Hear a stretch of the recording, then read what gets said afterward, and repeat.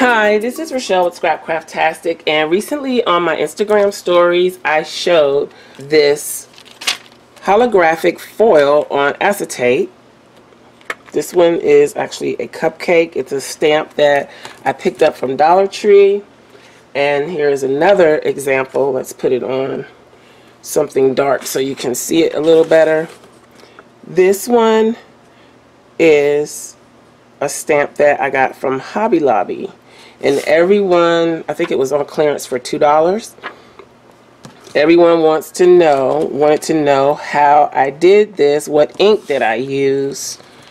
So I'm going to show you how I did it. This is, by the way, a pocket rings from Mystic's Little Gifts. I did not use ink.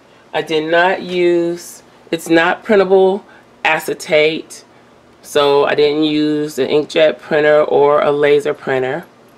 I used my rubber stamps. And when doing this, I suggest you use a bigger design, nothing too small or intricate. Again, these 3 stamps are from the Dollar Tree, and I think they would work great. I'm not so sure about this heart because of the detail on the inside. It may work, I'm not sure. And then I also use DuraLar. This is an acetate alternative, according to them. I would not recommend using just the regular acetate that you buy from Hobby Lobby or Michael's or Joann. I wouldn't recommend that unless it says that it is heat resistant. DuraLar is heat resistant. It's also tear resistant. And I use it quite a bit as acetate. You cannot print on it either, by the way. So I haven't tried because I don't want to mess up my printer, and I'll take their word for it. They say don't print on it. So I'm just going to work with a few scrap pieces that I have here. My laminator is already heating up. Oh, and I also have these wood stamps from the bullseye spot at Target. So again, some of these are a little detailed. I really want to do some with the eyelashes and the lips, so I may try that first. Let's try the lips. Okay, so what I use to do this is Heidi Swap's Magic Medium. I have it listed in my Amazon influencer shop, so it should be easy for you to find. And I also have the DuraLar listed there as well. After a little further research, I think I don't need the laminator with this. I'm not sure, but on the examples that I showed you, I did use the laminator. And I also did a little more research and found that possibly things like rubber cement or any glue that remains tacky after it dries, if it still has a stickiness to it after it dries, should work to do this. So I'm not sure. When I originally did my research to find a way to foil without using toner, this is what came up. I'm not sure that there's anything that special about this.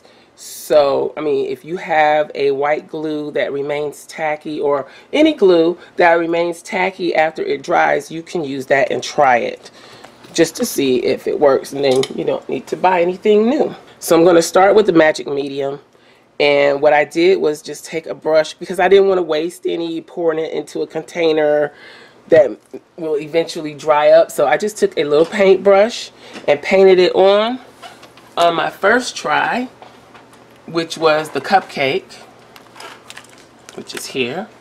So that one I painted the medium on there, and then on the other one, which was the Ooh La La, I used a makeup sponge from Dollar Tree to just dab the product on to the stamp. So here's my sponge. I think I'm going to use the sponge method. I think I like that better. It's just a little easier to put it on, but you can use either one depending on what works better for you. And what I did was just take the tail of the brush and kind of rub that into the sponge a little bit so that it wouldn't just puddle around the stamp or puddle into the stamp. And I'm going to add a little bit more because I want to be able to see it on there just to make sure that I've got all the spaces.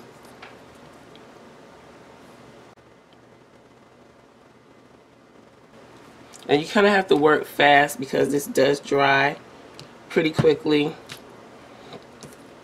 But again, if it stays tacky, it should be okay. I might be taking a little longer than necessary because I've not done this that much. So I'm just going to stamp this on my DuraLar, and it slid.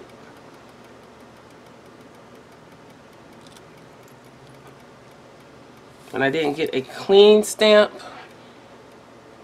but I'm going to leave it.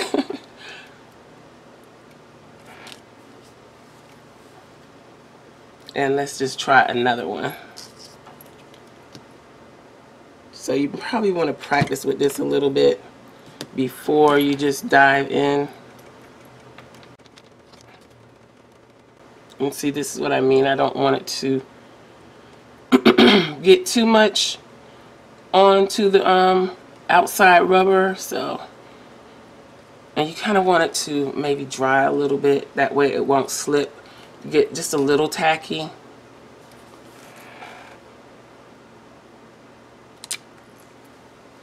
That one was even worse. Let's try again.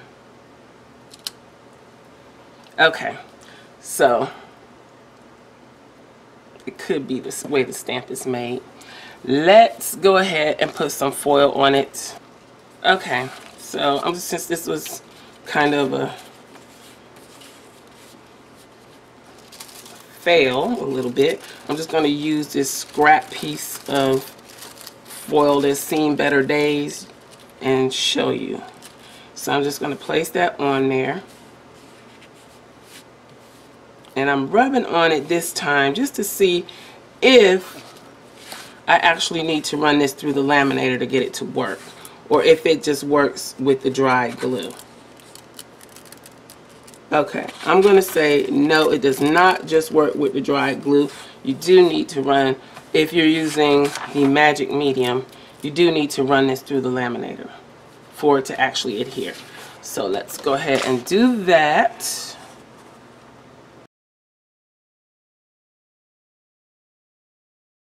Okay, so here we go. Now remember, this is just an old battered piece of foil. I didn't get clean stamps, but it did work. Oh, let's do it this way.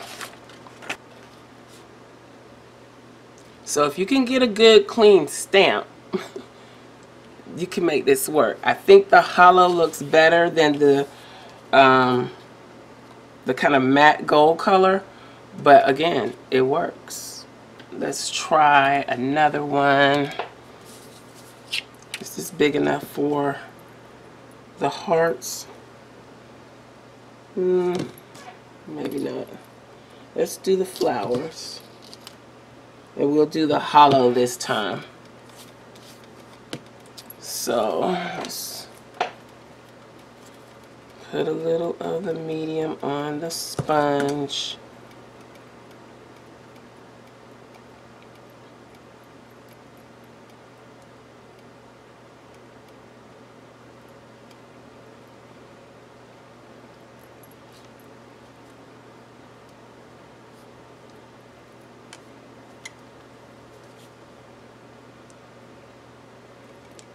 And this is water soluble, so after I finish with these, I'll be making a dash to the sink to scrub them up to get this off. Just let that dry just a little bit. And just give it a go. We still want to line this up so that we stay on the acetate as much as possible. Okay, so while that's drying just a little bit, I'm also going to try one of these. These are clear stamps, and I have not tried a clear stamp with this yet. I've only done the block stamps. So let's try a clear one real quick. There is a block.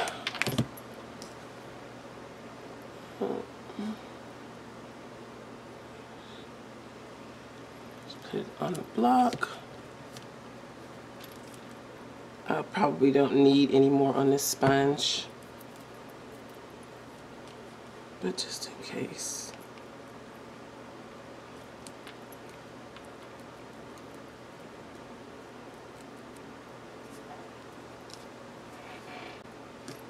And that's what it looks like. Okay.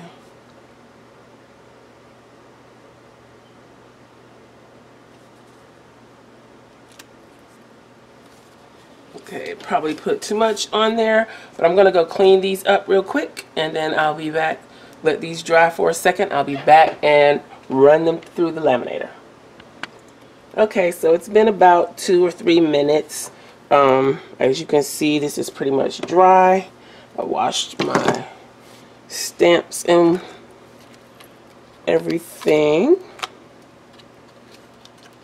Let's put everything back. Okay, so now I'm going to take a piece of the hollow. I don't want to waste any, so I'm going to cut this in half. I think I can use it for both of these. Maybe. Fingers crossed.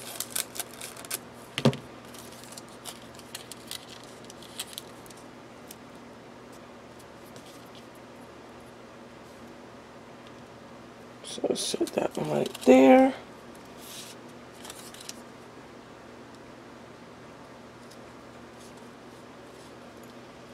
Set that one right there.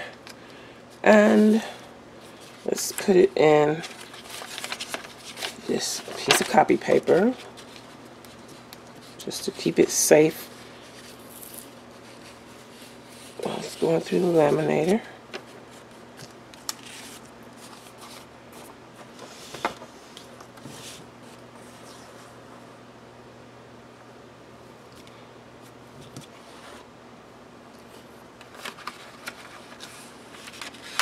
And let's take it out.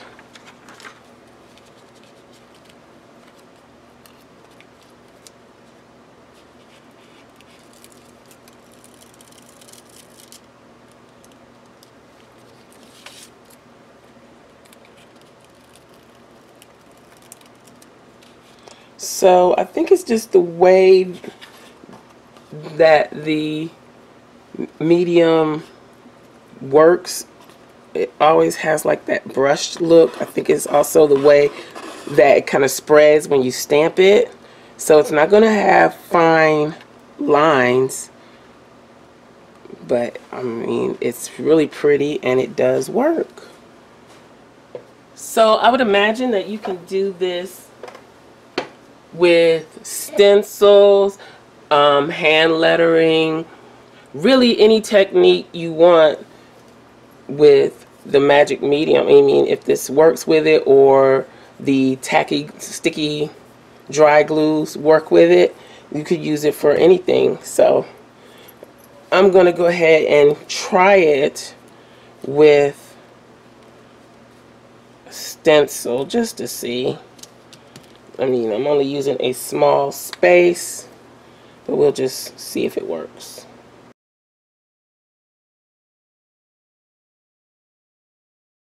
And I'm just dabbing it into the spaces, not using too much because I don't want it to leak under the stencil. And I may have used too much. I don't know. It's just the first try. that's what it looks like. This is going to be hard to really see any result since it is so small, but we're going to do it anyway. And that's mostly dry, so I'm just going to place this on here.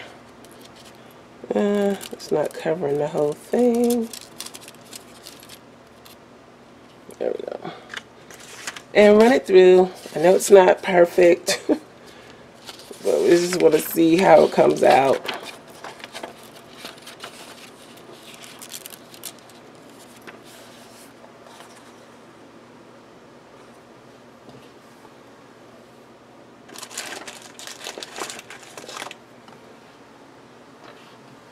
And also, while that's running through, you don't have to, I mean, it's not specific to acetate. You can use this on paper or anything that you can safely run through the laminator.